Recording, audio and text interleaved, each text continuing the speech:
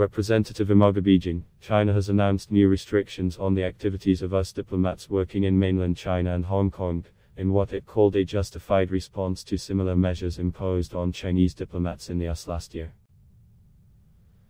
In a statement posted online late Friday, a foreign ministry spokesperson said the rules would apply to senior diplomats and all other personnel at the American embassy in Beijing and consulates throughout China.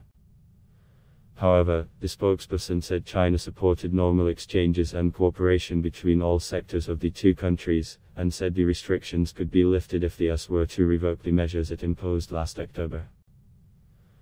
Once again, we urge the US side to immediately correct its mistakes and lift the unreasonable restrictions imposed on the Chinese embassy and consulates and their staff.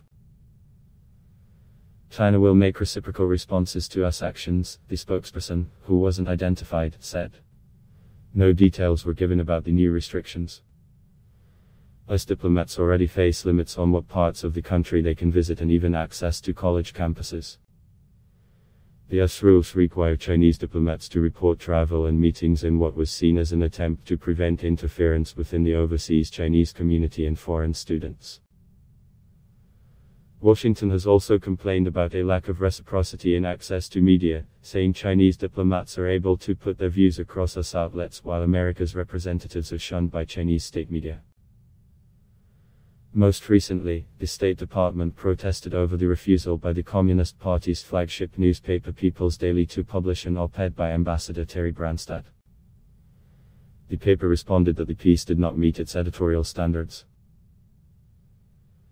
China's tensions over trade, technology and a multitude of other issues have increasingly spilled over into the areas of diplomacy and media, with the US ordering the closure of the Chinese consulate in Houston in July.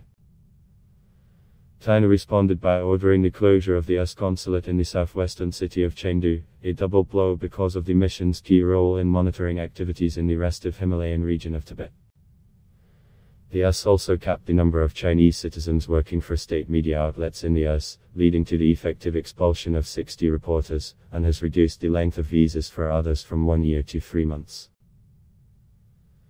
That has brought renewed pressure on US outlets in China, and Beijing has delayed renewing credentials for several of their journalists pending a positive response from Washington.